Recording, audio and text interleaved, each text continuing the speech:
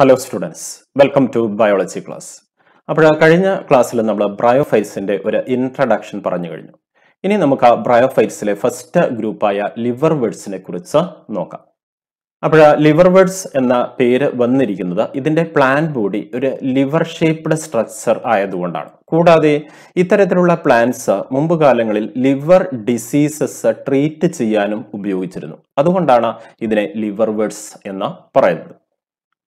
ബ്രയോഫൈറ്റ്സിനെ രണ്ട് ഗ്രൂപ്പായിട്ട് ക്ലാസിഫൈ ചെയ്യാം. One that is ലിവർവേർട്സ് and second one is Moses. അപ്പോൾ പ്രോസ്ട്രേറ്റ് താലസ് ഉള്ള പ്ലാന്റ്സ് ആണ് പ്രധാനമായിട്ടും ഈ ലിവർവേർട്സിൽ കാണപ്പെടുന്നത്. മാർക്കാൻഷ്യ പോലുള്ള പ്ലാന്റ്സ് ആണ് ഇതിൽ ഉള്ളത്. ഇനി എറക്റ്റ് ആയിട്ടുള്ള കുത്തനെ വളരുന്ന പ്ലാന്റ്സ് ആണ് പ്രധാനമായിട്ടും മോസസിൽ കാണപ്പെടുന്നത്. So these are the two main groups in bryophytes. അപ്പോൾ നമുക്ക് അതിലെ ഫസ്റ്റ് ഗ്രൂപ്പായ ലിവർവേർട്സിനെ കുറിച്ച് നോക്കാം. ലിവർവേർട്സിന്റെ പ്ലാന്റ് ബോഡി എങ്ങനെയാണ്? The plant body is a dorsiventral leaf-like structure. അപ്പോൾ ഒരു dorsiventral ആയിട്ടുള്ള ഫ്ലാറ്റൻഡ് ആയിട്ടുള്ള താലസ് ആണ് ഇതിൽ നമുക്ക് കാണുന്നത്, ഈ ലിവർവേർട്സിൽ കാണുന്നത്. The main plant body in liverworts is gametophyte. അപ്പോൾ ലിവർവേർട്സിലെ മെയിൻ പ്ലാന്റ് ബോഡി ഗാമറ്റോഫൈറ്റ് ആണ്. ഇത് ബ്രയോഫൈറ്റിന്റെ പ്രത്യേകതയാണ്. ബ്രയോഫൈറ്റ്സിലെ main plant body gametophytic plant ബോഡിയാണ്. And this plant body is A Thales. ഇത് താലസ് ആണ്, കാരണം Ruto സ്റ്റെമ്മോ ലീഫോ കാണപ്പെടുന്നില്ല. And this Thales is ഡോഴ്സിവെൻട്രൽ. ഈ താലസ് ഡോഴ്സിവെൻട്രൽ ആണ്, കാരണം ഇതിനൊരു ഡോഴ്സൽ സർഫേസും വെൻട്രൽ സർഫേസും കാണാം. പ്ലാന്റ് ബോഡിയുടെ അപ്പർ സർഫേസിനെയാണ് അല്ലെങ്കിൽ അപ്പർ സൈഡിനെയാണ് നമ്മൾ ഡോഴ്സൽ സൈഡ് എന്ന് പറയുന്നത്. പ്ലാന്റ് ബോഡിയുടെ ലോവർ സർഫേസിനെയാണ് നമ്മൾ വെൻട്രൽ സർഫേസ് എന്ന് പറയുന്നത്.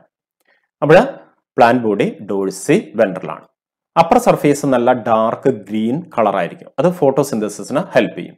Lower surface pale green colour ആയിരിക്കും, അവിടെ ഒരുപാട് റൈസോയിഡ്സ് കാണും. And these rhizoids helps the plant to fix on substrate. അപ്പോൾ ഈ റൈസോയിഡ്സ് പ്ലാന്റ് ബോഡിയെ ഒരു സബ്സ്ട്രേറ്റത്തിൽ ഫിക്സ് ചെയ്ത് നിർത്തുന്നതിന് സഹായിക്കുന്നു. കൂടാതെ ഈ റൈസോയിഡ്സ് വാട്ടറും മിനറൽസും അബ്സോർബ് ചെയ്യുന്നതിനും സഹായിക്കുന്നുണ്ട്. ലിവർവേർട്സിലെ ചില ലീഫി മെമ്പേഴ്സിനെയും നമുക്ക് കാണാം. ലീഫി മെമ്പറിന് എക്സാമ്പിൾ ആണ് പോറല്ല. അപ്പോൾ ഇതിൽ നമുക്ക് ഒരു ആക്സിസ് കാണാം, സ്റ്റെം പോലുള്ള ഒരു ആക്സിസ് കാണാം. ഈ ആക്സിസിന് ഇരുവശങ്ങളിലുമായിട്ട് ലീഫ് ലൈക്ക് അപ്പൻഡേജസ് കാണാം. ഇത്തരത്തിലുള്ള മെമ്പേഴ്സിനെയാണ് നമ്മൾ ലീഫി മെമ്പേഴ്സ് എന്ന് പറയുന്നത്. Then asexual reproduction in ലിവർവേർട്സ്. അപ്പോൾ ലിവർവേർട്സിലുള്ള അസെക്ഷൽ റീപ്രൊഡക്ഷൻ എങ്ങനെ നടക്കുന്നു നോക്കാം. It may be by fragmentation. അപ്പൊ ഫ്രാഗ്മെന്റേഷനിലൂടെ അസെക്ഷൽ റീപ്രൊഡക്ഷൻ നടക്കാറുണ്ട്. നമ്മൾ ആൽഗയിലും ഫംഗയിലും ഒക്കെ കണ്ടു കഴിഞ്ഞു. ഇവിടെ താലസ് ബ്രേക്ക് ചെയ്തു പോയാൽ അല്ലേ, ആ പീസസ് പുതിയൊരു ബ്രയോഫൈറ്റ് ആയിട്ട് ഡെവലപ്പ് ചെയ്യും. Then another asexual reproductive structure is ജെമ്മെ. അപ്പൊ ജെമ്മെ എന്ന് പറയുന്ന സ്ട്രക്ചർ നമുക്ക് മാർക്കാൻഷ്യ പോലുള്ള ചില ലിവർവേർട്സിൽ കാണും. And these gemmae are the green multicellular asexual buds developed inside the receptacles called gemmae cups. അപ്പോൾ gemmae cup എന്ന് പറയുന്ന ചെറിയ കപ്പ് പോലെയുള്ള സ്ട്രക്ചറിന് ഉള്ളിൽ ഡെവലപ്പ് ചെയ്യുന്ന അസെക്ഷൽ ബഡ്സ് ആണ്. ഗ്രീൻ കളേർഡ് ആയിട്ടുള്ള മൾട്ടിസെല്ലുലാർ അസെക്ഷൽ ബഡ്സിനെയാണ് നമ്മൾ എന്ത് പറയുന്നത്, ജെമ്മെ എന്ന് പറയുന്നത്. അപ്പോൾ ഇതിൽ ജെമ്മെ നമുക്ക് കാണാം. അതുപോലെ തന്നെ ആ റെസെപ്റ്റക്കിൾ ജെമ്മെ കപ്പ് എന്ന് പറയുന്ന റെസെപ്റ്റക്കിളും നമുക്കിവിടെ ചിത്രത്തിൽ കാണാം.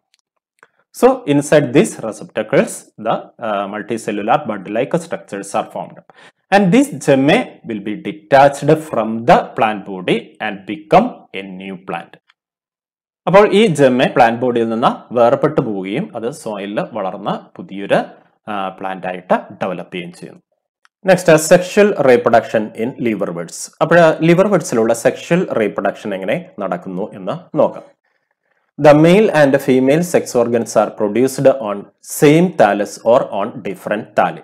അപ്പോൾ ഇതിലെ മെയിൽ ഫീമെയിൽ സെക്സ് ഓർഗൻസ് ഒരു താലസിൽ പ്രൊഡ്യൂസ് ചെയ്യാം, അല്ലെങ്കിൽ ഡിഫറെന്റ് താലസിലായിരിക്കാം പ്രൊഡ്യൂസ് ചെയ്യുന്നത്.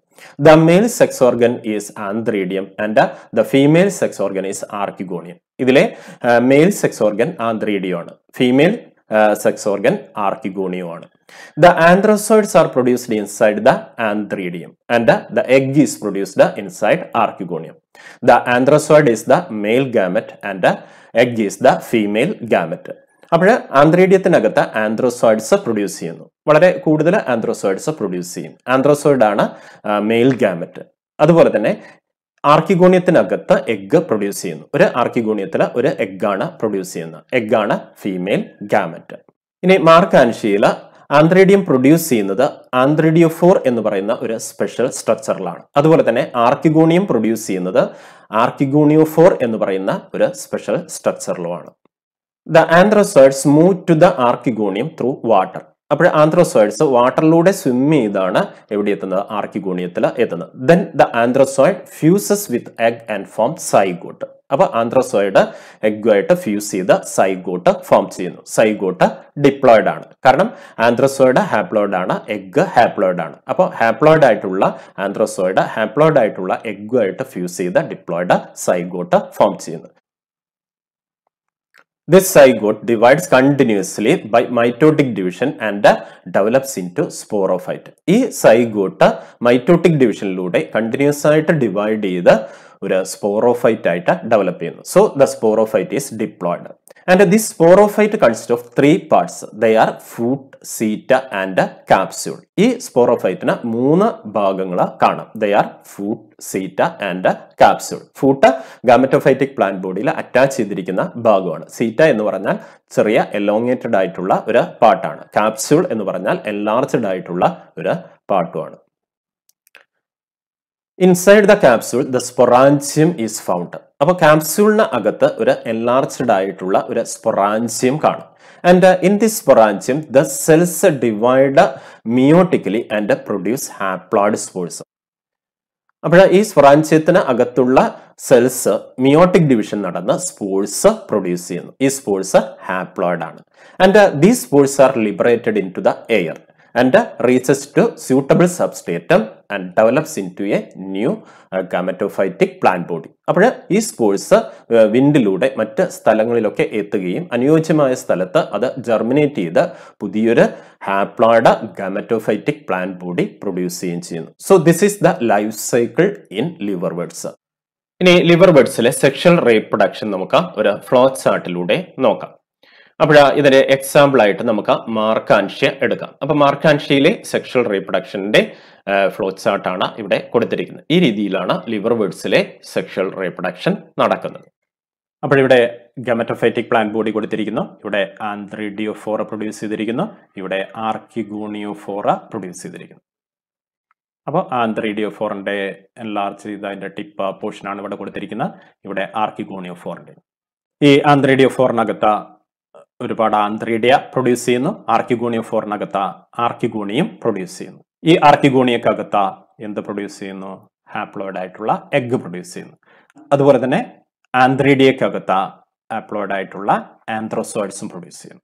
ഈ ആന്ത്രോസോയിഡ്സ് വാട്ടറിലൂടെ സ്വിം ചെയ്ത് ആർക്കിഗോണിയയിൽ എത്തുന്നു, എഗ്ഗുമായിട്ട് ഫ്യൂസ് ചെയ്യുന്നു, എന്ത് ഫോം ചെയ്യുന്നു, സൈഗോട്ട് ഫോം ചെയ്യുന്നു.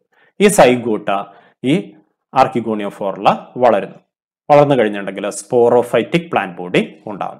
സ്പോറോഫൈറ്റിക് പ്ലാന്റ് ബോഡി എന്തായിരിക്കും, ഡിപ്ലോയിഡ് ആയിരിക്കും. കാരണം എന്താ, സൈഗോട്ട് ഡിപ്ലോയിഡ് ആണ്. സൈഗോട്ട് എന്നാണ് സ്പോറോഫൈറ്റ് ഡെവലപ്പ് ചെയ്തിരിക്കുന്നത്.